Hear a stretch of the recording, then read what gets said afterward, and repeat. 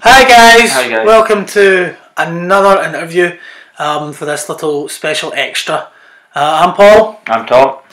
and I thought I'd like get into a wee bit more detail about Dad and Cumbernauld and Dad and Cumbernauld to Tom. So from Dad and Cumbernauld to Tom, and talk about a wee bit more about Tom and Dad and Cumbernauld, and his big part the last 10 years of the show, and now he just announced that this year will be its third season of Tom. So what's your general look back of all the things that Dad and Cumbernauld that you remember? Just some of your favourite moments of Dad and Cumbernauld. What do you really? What's your general? Just being there, meeting your family for the first time, your papa, your dad, your auntie, obviously Helen, and then meeting kind of Helen's kids and that, and then meeting like friends theirs and all that. Parties that we went to, Tracy's party, obviously Bogus Dad. Do you remember So any great moments that you'll always remember, that will always, like the party? Remember you were talking about the party? Like the party, that was a great moment. That was like really fun. That was a good party. Like that will not come in much anymore. And then obviously meeting that boy that Tracy knew that passed away. Obviously he was funny. Dean, his name was, I think it was. Dean, aye. He was a fun guy, he was really a laugh. And then there was obviously we went to the nightclub that used to be up there in Cumbernauld, which was pretty good. I know. It was really, there were good moments. I mean, now obviously, some of it for me, I remember some of the good episodes people keep talking about. One of them was obviously Bogus Dad, as you say. Tom the Bee. One of the episodes you get stung. Remember the Sunday school trip? Sunday school trip. That's right. That was quite an interesting one. That was that seemed long ago. That was the one. We're on the bus. Yeah. And we're all carrying on. We're all wrestling and all that stuff. And on the trampolines, remember? Trampolines, yeah. That was and then we got lost trying to get back to the bus, but we luckily found the place to go. Yeah, I remember we got lost. When we weren't filming, we got lost in the. Because we went into the town. Aye, we went to the town. And we couldn't find our way back. But then we went to where the bus was parked, and the bus wasn't parked there. And then we wait a minute, it wasn't parked there, but we're up in the wee hallway, the wee hall that's up there, the wee city kind of hall. We went away up and there was a bus there, and we're like, right, okay, at least we found it, that's good, thank God. I know. Some of them, some really good moments for me personally. I remember other things. The time you got stung with the wasp, that was the first time you got stung. Mind. And you had to get vinegar and just slot it on. I also remember some other good ones, obviously. Tomalina is another one that everybody loves. Yeah. And Lizanna, honestly, hands down, she said it was her favourite episode, still to this day. And I think ever since that episode, it changed the look of Dad and Cumbernauld. It changed the way. It changed the perception of it, that's to this year. It's 10 years ago now since it'll be 10 years ago this year. 10 years ago this year, that Tomalina was shot. What does that? So I just looking back at that episode. That was a whole weekend. But you got to shot that. You got to look back at that and go we're so immature, but back then you got to go we wouldn't do that now compared to back then. That's the thing. That's a funny. Funny it was. I think the whole thing I liked about that weekend. That weekend was so good. We went into. Back then you never had growth. You never had beard and nothing. Your hair was all short. Yeah. You never had a beard. Yeah, did you? I had long hair. Yeah. I had long hair. I never really had growth, but I had long hair. You always had short hair because you always used to let it grow long, but then you'd tell to get it short and then you'd get it cut short. Yeah. I'm gonna grow mine back in. Now look at you, man. Now you've got growth and you're like, I'm just letting it grow, just letting my hair thingy. Gotta let my hair go. And back then that wouldn't happen. Back then, it'd be like, no. Paul's like, no for long hair, no for long hair, no for growth, beard or anything. In me, I just didn't have short hair for a long time. I always had long, and then I got it cut a couple of times. I was like, right, get it cut. I see I look better with my hair short, which okay, sometimes I agree, yeah, I do look a bit better with my hair cut short. But at the same time, there was some really, really good moments. I mean, Tom Alina, when we shot that episode... Tom Alina was just a kind of, really, it was a kind of piss take, but you know... Tom Alina was fun.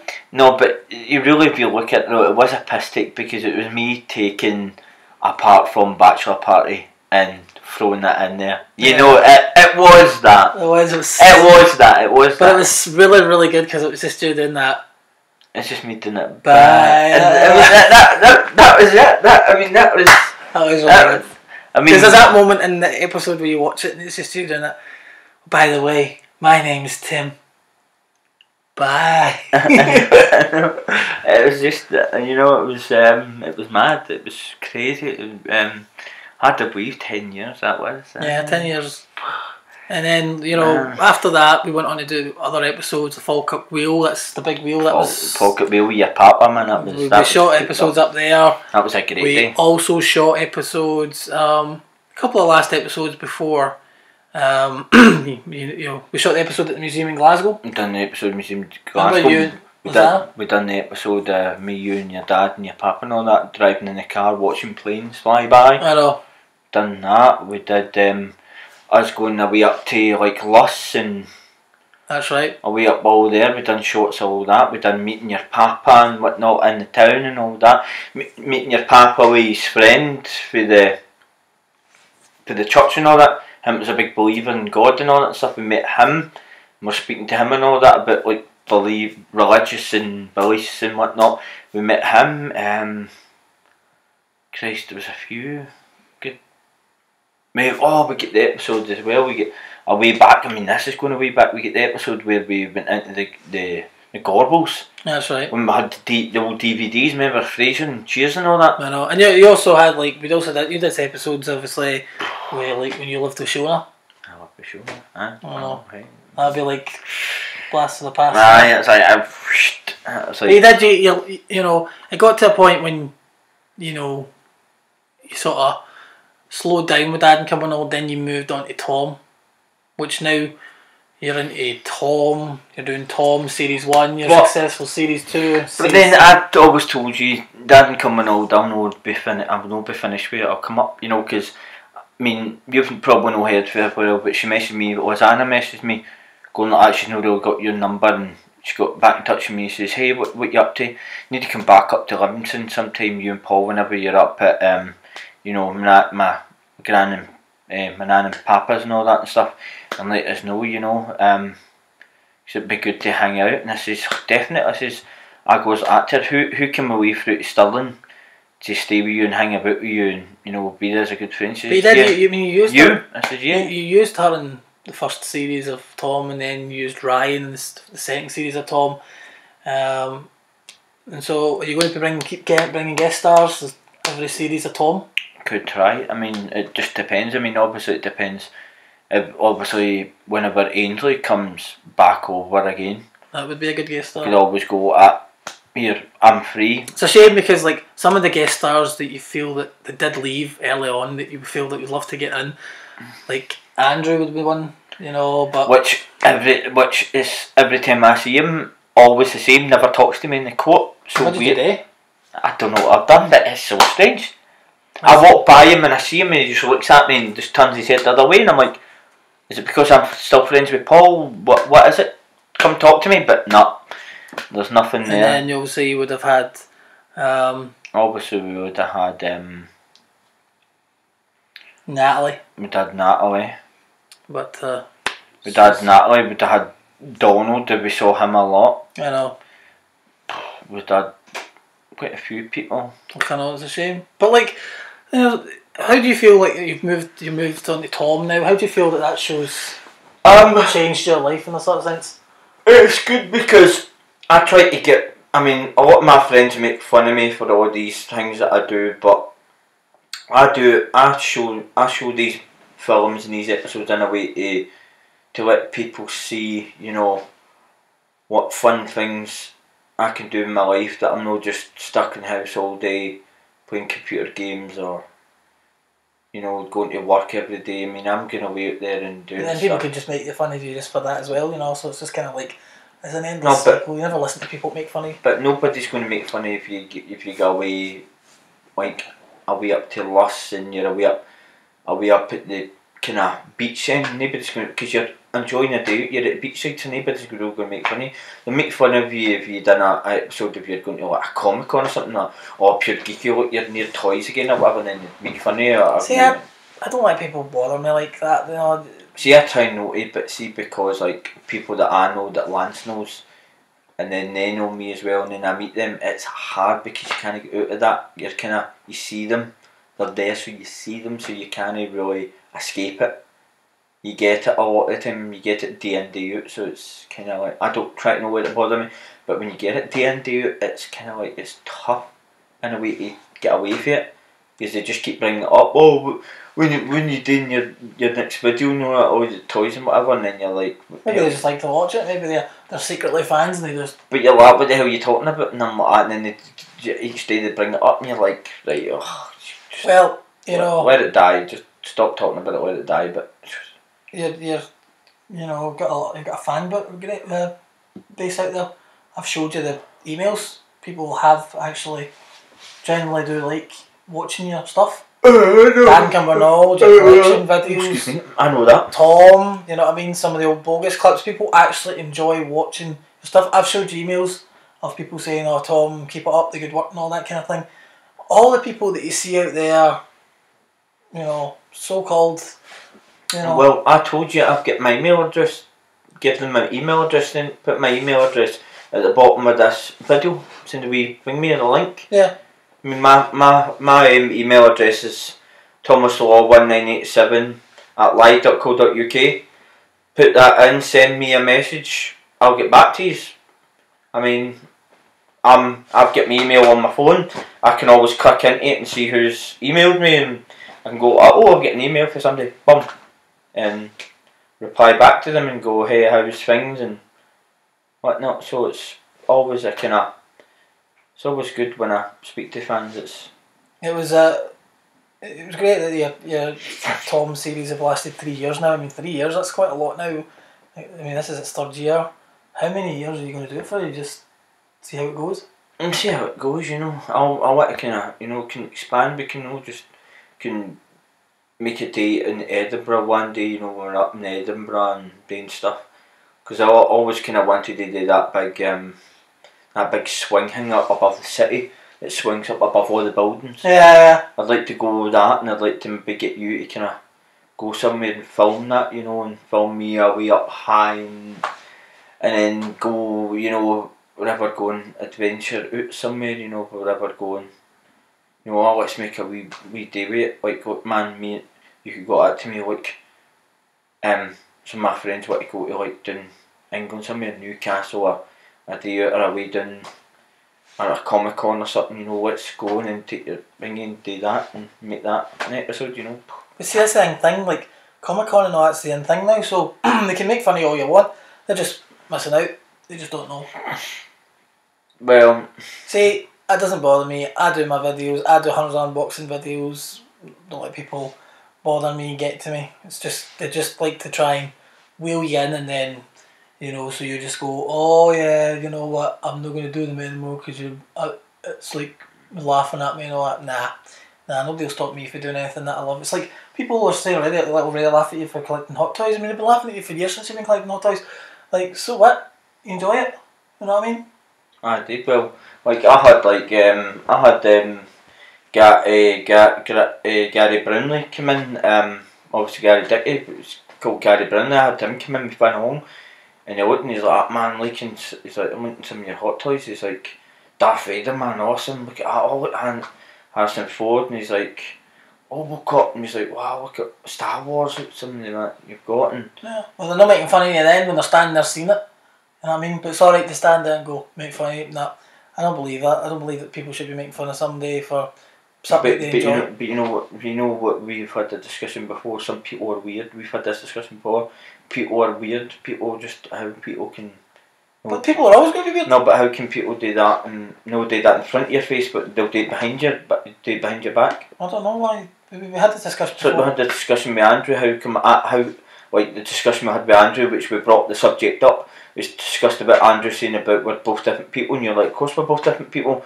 If we're the same people, we wouldn't be hanging out with each other. That's why you like somebody, because they're different for you. Exactly. So like, and then like these people, it's like they look at it as like Lance has just went out there and fought like a lot of money up in Glasgow and in Braehead on these big painting things of just weird thing like a big skull with like pure splatty things coming out of it and all that and stuff. I've seen that. And it's like, I'm like, right, so you bought that, you fought a lot of money in that. But then he'll go crazy at you for forking out money for like, hot toy figure. But I'm not going like that, that's his money. It's like, that's my money. Like, he's like, when he hanging me about hot toys and I'm like that. Like, cause he messaged you and says, waste of money and all that, mind, like you put yeah, and I just went like that. I was ready to come back and says, no, you're a waste of money. But I didn't, I just left it. But the thing to look at it is, I pay, before I get into it, I pay the bills first. Once the bills are done, or whatever I need to pay, once that's done, the rest of the money is mine to buy whatever I wish. What's that? I mean, that's what you like, what you enjoy. And it's my money that I work for, so whether you buy films, whether you buy games, whether you buy figures or whatever it is, or comic books or whatever it is you love to buy. He's not get any money to show for. He's got nothing with his money to show for. No. He's got no money to show for. No. And he said to me, Tam, I've not got money to show for. I'm going to do this, I'm going to do this to save it, but he's not done it. I know, because you know what he does? He was away up to Glasgow that night, on a taxi all the way up there, and then a taxi all the way back, and it's just, why waste your money like that? Why, like, piss your money down the side of a wall? See, I wouldn't mind doing it all the time. But he paid the taxi all the way up there, and then had to pay taxi all the way back down. That's crazy. So he just left early, got the train up, no having to worry about that. Yeah, well, he's done that many times when I've been there and when I've not been there, but I have obviously put money in. But the taxi when we came back down with the town, that Tuesday night we were away up with me, him and Callum, I did give him like £5 or a tenner. I just went like, look, here's my money for the taxi, so don't get on at me. There's my money. Don't get on at me. And he's trying to get Callum, give me the money for the taxi, blah blah. Give me the money for the taxi, blah blah blah. And I'm like, right, so I've gave him the money. He can't get on at me. He tries to get on at me. No, I've gave him money for the taxi, so that's it. No. I just. Well, at least you've got something to show for your money. I mean, you'll go home tonight and you'll add your Batman to the collection and you'll go, look at that. Yeah. I got money well spent, you know? Yeah, I mean, it's what you like. I mean, if you don't like... Down the line, I've got a hot toy that becomes worth quite a lot of money, and I decide, somebody's really looking for that and they're willing to fork out a bomb for that. I could go, Every day, and I can get it off you if you sell it to me. I'm looking at. Give me you're Captain America. You're already thinking me with what you're selling me. You're selling me that big machine up the stair. Yeah. So you're selling me that for 600. So you're like, I'll sell you that 600, 200 installment each, whatever you can. And but honestly, I wouldn't let anybody get to you because I don't, but it's just because they're just gonna laugh anyway. See when I play like Rainbow Six and you just hear them what you hear all like singing and all that and Sam and all that and they're all like, oh, hot toys and all that, they're toys and whatever, and I'm like, no, they're figures, and I try to sway away for the conversation and they'll go on about me, and then you just kind of hear them all laughing and stuff, and you're just like, change the subject, I want to talk about this subject, and you're like, no, don't talk about this subject. I don't want to. Well, that's what you're into collecting that. It's just like, let people get to you, man. Exactly. I mean, they go, it's toys, but it's no toys to me. To me, they're in a glass cabinet and they're not collectibles. They're not getting played. They're no toys. They're company's hot toys. They're actual figures. They're figures / statues. You can. I would honestly pose them up like statues. So I would honestly grow some balls or something, man, and man up and just like say, listen, I like collecting what I like collecting, you like collecting what you like collecting, if you like collecting games, or I mean there must be something Funko Pops or whatever they're into collecting. No, I don't think they're Games or whatever it is. probably games, aye, but even that, how can you slag somebody for games? Because most How everybody can you likes... slag somebody for collecting Hot Toys or collecting Blu-rays or anything like that? Because lots of people do it now. Lots of people, hundreds of people are out there. But the group there play Rainbow Six, we just look at something to slag somebody for. It's like Van Hong. Van Hong gets slagged for in his house. He collects so much stuff. Van Hong's got like aftershaves, deodorants. There you go. He likes to collect aftershaves and deodorants. You just say I like. You walk into his toilet, literally just a whole hanging just like that, full of aftershaves and deodorants. And watches, and then you go, well, this is my £2,000 watch, but I don't really like it. And you're like, what? What? You're like, what the hell? Just like Van Hong, what the... You just need to man up, mate. Grow a pair of balls. No, I don't listen to him, but I don't listen to him at all, but I hate when they constantly go on about it. What else is then? No, just generally go on about that, but I hate when they constantly go on about it. They go on about it. They just make fun of them back. They're obviously going about the videos that you put up, and I spoke to you, says keep that to just my YouTube channel, don't post it on Facebook. But they can see it there as well. So what difference is it? But it's on the YouTube channel, so but they can also look you up and go, it is there as well. At least it's on my YouTube channel, but at least it's not posted on Facebook, because then people... And you get paid as well if they look on Facebook. So if they were looking, if I posted it on Facebook and you got a lot of views on Facebook, you get paid for that. It goes into your bank account. Each view you get, whether it's one view or whatever. But you still get paid. You get paid for YouTube as well. Yeah, but you get more for Facebook because the way it's still playing. See, because it's constantly kind of playing when you go down the homepage. It's moving. No, it only moves if you go into your settings and make it, and you click it as you set it as play these videos when they're posted. Alright. That's only how it gets worked. You got to actually get into settings and set that setting. You can set that video as play. But anyway, we'll wrap this up here. Like I says, don't let anybody get to you, man. Just I just ignore them, but it's just sometimes it's hard when they're just like, as I call them, whiny little bitches, man, when they kind of something to slag somebody about, and I just go, like whatever, I try to change the subject, and I'm like, nah. I'm like, nah, do you know what? Change the subject, man, because it's just getting boring. And sometimes I've even just went off, like, just not played. Sometimes I don't even go on and play with them on the Xbox. Sometimes you can wonder why I'm dinging them, because as soon as I come on, they just start again. It's like, God, here we go again. Constantly, blah, blah, blah, oh, your toys, oh, so that video pop up, what the fuck, remember? Like, nah, do you know what? Nah. Dinged.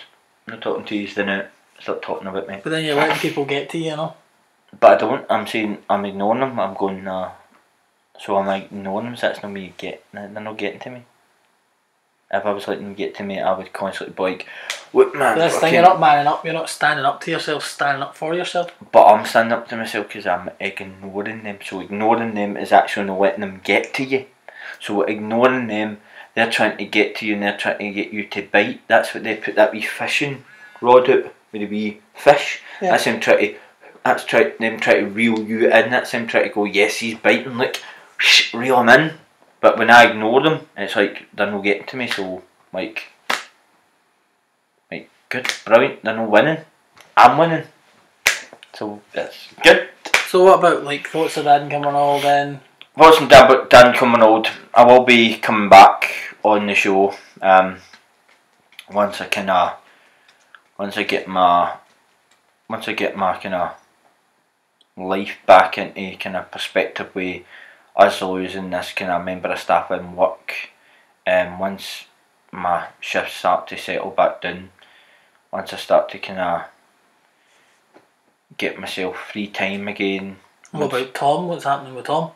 Tom will kick into production. Still got time to take off for work. I've still got annual leave to use up before April, so I can use time off and I could go, right man, get back up. You did a good episode, is it not?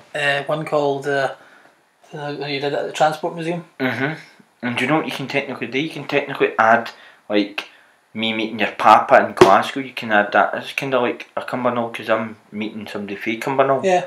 You can technically go, look, oh, Tom's met. When are you going back to Cumbernauld? That's what everybody wants to know. When you move back? Well, I spoke to Lawson. I says I'm going to try and get up, like, soon. I said that, like, my big birthday's coming up, my big 30th, next month, which is going to be big and explosive, so, no, that'll be good. Obviously, that'll be super. Obviously, we still to sort, but I've sorted it because I gave you money for that for your Christmas present, because technically that was what you were going to buy, and you says just don't bother about the don't bother about the kind of Kurt Russell the new. Yeah. Just buy me that. Let's see what I made for you for your. And then you've got me my present still kicking about somewhere, so I was like, right, cool. So then I was like, I just really need to get you a birthday present, which I told you I'm still going to get you that Escape from New York, which I will buy it because it's still there in the store. So I'm like, you want to see what I've made for you for your birthday, by the way? And I know you're kind of made ya. You've got you did in there. Anyway, guys, thanks very much for watching this interview. Thanks a lot, guys. Till next time. Till next time. Take care. Take care. Bye bye.